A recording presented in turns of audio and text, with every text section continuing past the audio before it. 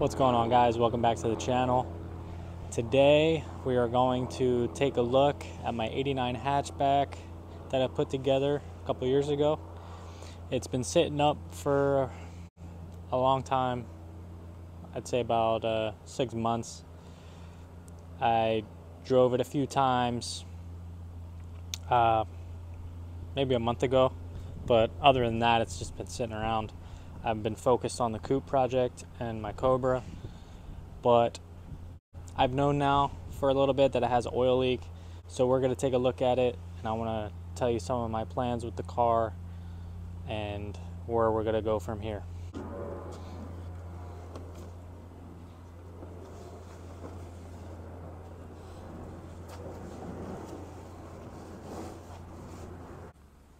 The unfortunate part about this car is I do have to sell it. I don't want to sell it, but things going on in my life right now. We're kind of changing direction here, which I do not want to reveal at this moment, but there's big changes coming and big plans. But I hate to say it, but she's got to go. So once I get done getting this thing back 100%, she's going to go up for sale. So stay tuned, guys. If you're interested in buying this car, keep an eye out. So I got my hood removed. I'll show you that in a second. But this is my '89 hatchback. I bought this car as a roller in Palm Springs. The only thing I had in it was a dash. I built this car from that. It's got a stock rebuild 302, stock heads, stock cam. It's got a Vortec V1 that sings. I did a custom air to water intercooled setup on it. It only makes about 6 pounds of boost, guys. I just wanted a nice reliable car that I could take on a Sunday drive. I could even run errands with this car. I've done a lot of hardware store runs with this car. That supercharger is very loud. You can't even really hear the exhaust at idle. I've had a few other Mustangs that were heavily modified.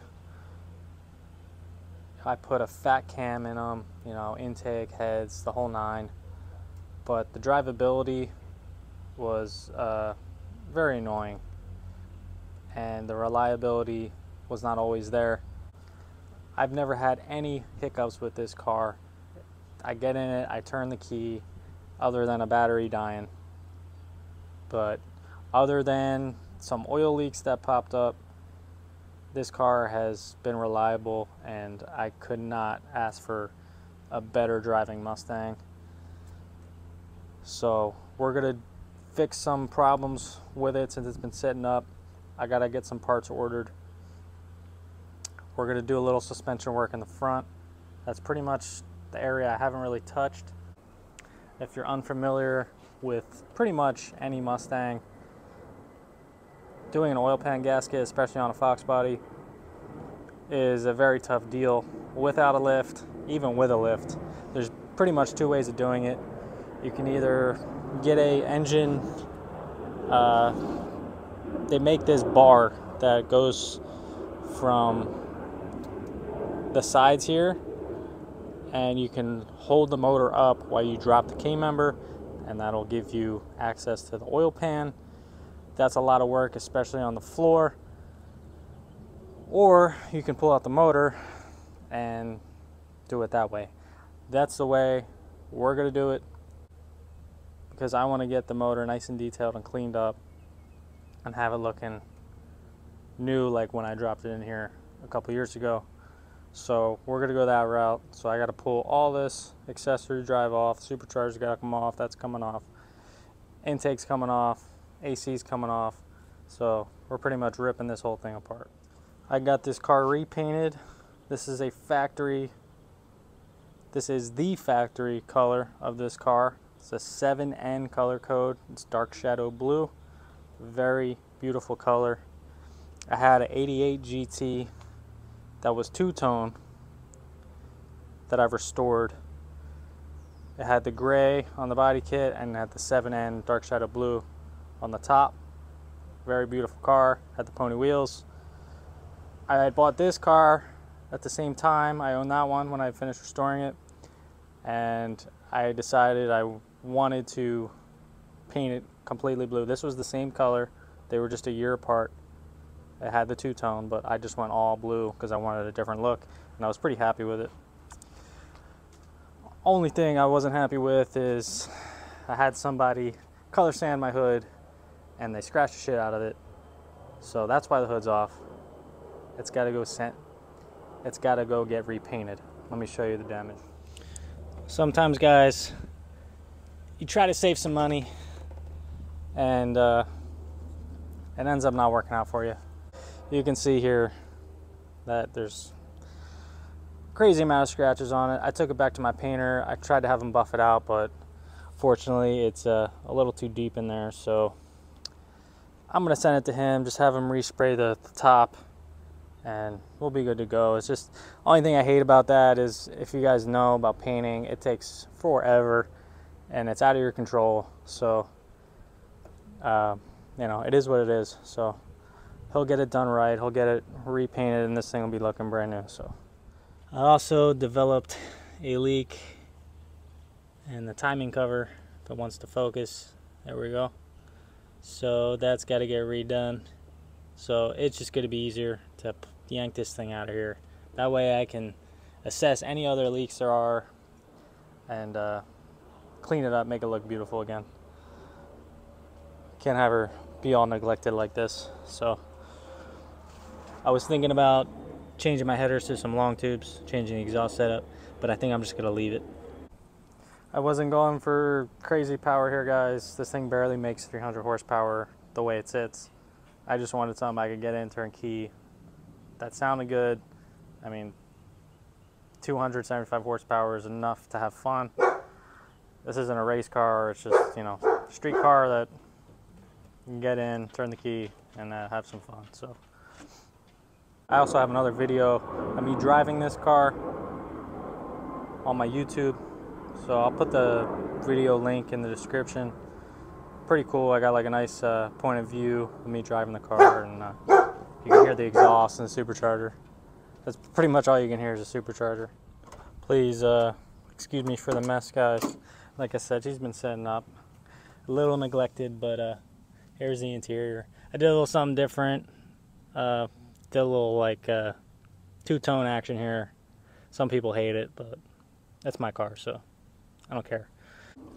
Like I said, this only thing this had was a dash in it when I got it, so it's come a long way.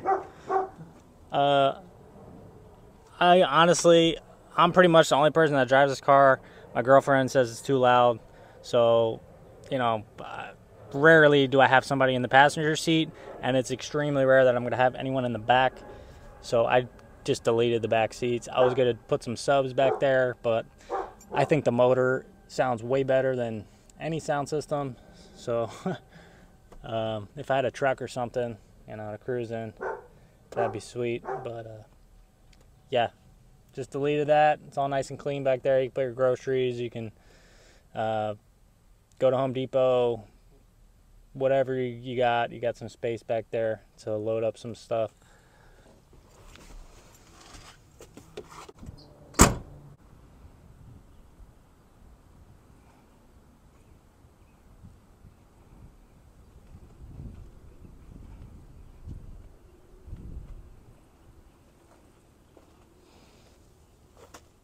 I actually had a brand new windshield put in here, and I think this happened like the first week of me driving. I must have nicked something or was behind a truck, and I was pretty pissed because it's brand freaking new, but shit happens. You can only do so much sometimes, and life gets the best of you. Nothing you can do about it, but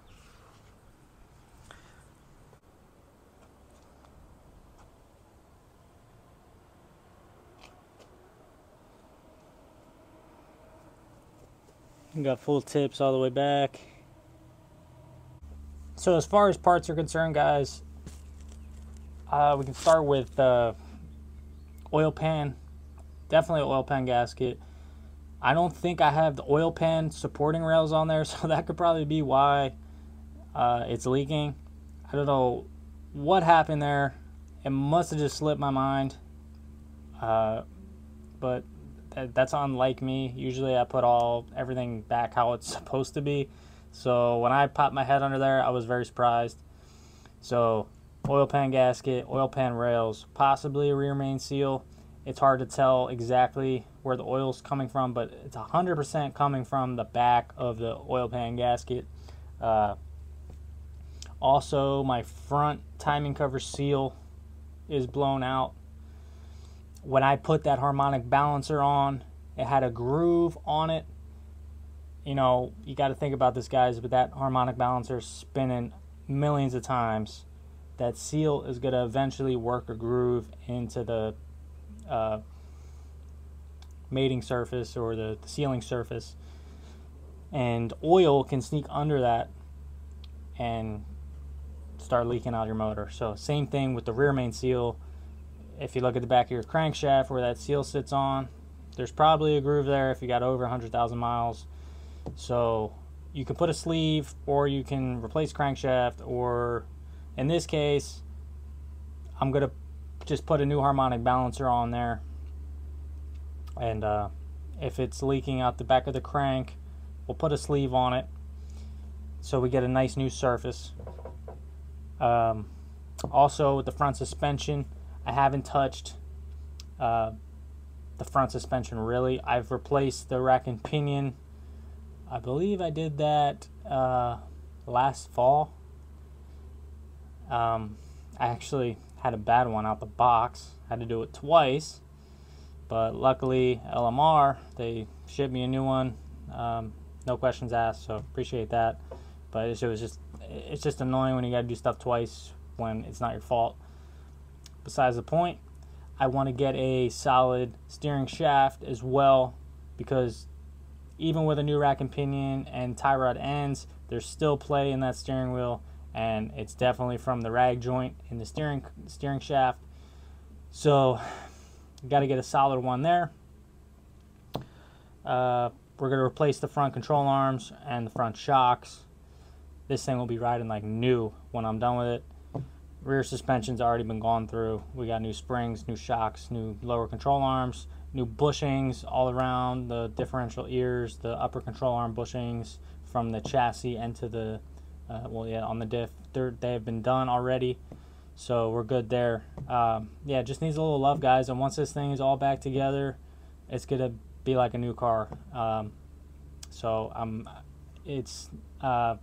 just can't, when I sell this car, I can't sell it to somebody knowing that there's issues. I want everything to be 100% when I hand it over to somebody else, because that's just the way I like to do things. You know, I'm an honest guy. I don't like to hide anything. It just makes more sense to do the right thing and give somebody something that's worth everything they paid for, and you know, you can build a new relationship with that person, and you know, it's just the right thing to do. So